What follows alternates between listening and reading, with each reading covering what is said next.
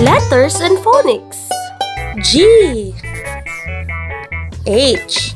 Right, we are going to study about the letter G and the letter H. Letter G. Letter G has the sound G. Say G. Very good. Now let's sing the sound of the letter G. This is the sound of letter G, letter G, letter G. This is the sound of letter G, G, G, G, G, G.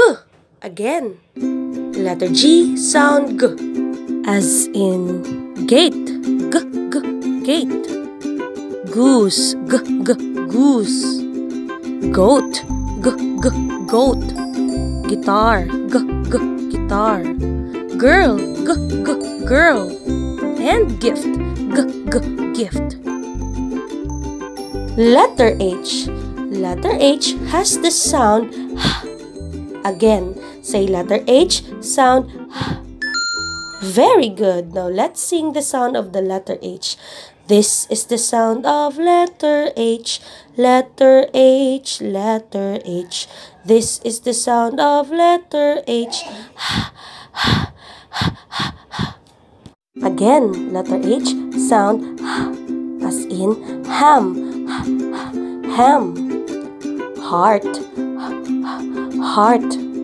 Hand, hand. Hammer, hammer. Hedgehog, hedgehog. And hat, hat. It's writing time.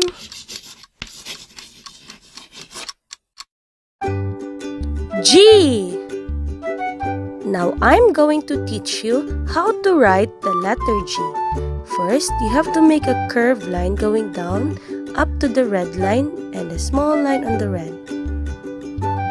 Curved line down, up on the red line, and make a small line on the red line. One more time. Curve line down, up to the red, and small line on the red line. How about the small letter G? You have to start on the red line, make a circle, up again, down, and curve. One more time. Circle, up, down, and curve. Now join me. Let's do it again. Make a curved line going to the red line and small line. How about the small letter G? Are we going to start here? No. How about this line? Yes. Make a circle, go up and down, curve. Yay! Good job! This is how you write the big and small letter G. Next is the letter H. For the big letter H, make a straight line going down, another straight line going down, and small line on the red line. One more time.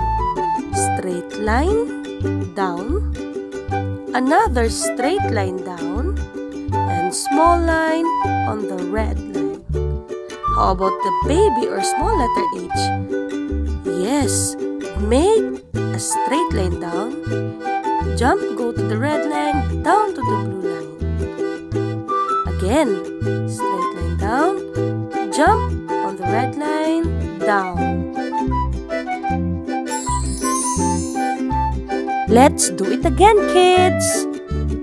For the big letter H, you have to make a straight line, another straight line, and small line on the red line. For the baby letter H, straighten again and jump. Very good, kids! This is how you write the big and small letter H. Now let's do the challenge. What is the beginning letter of the word gift?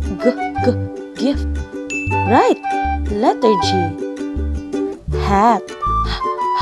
Hat. Correct, letter H. Heart. Heart. Yes, H. Hedgehog. Hedgehog. Yes, you're right, letter H. Hand. Hand. Correct, letter H. Ham. Ham. Right, letter H. Goose. Goose. Yes, letter G. Goat. Goat. Yes, letter G. So that's it for today. Hope you like it. Bye! Please don't forget to like, hit the notification bell, and subscribe.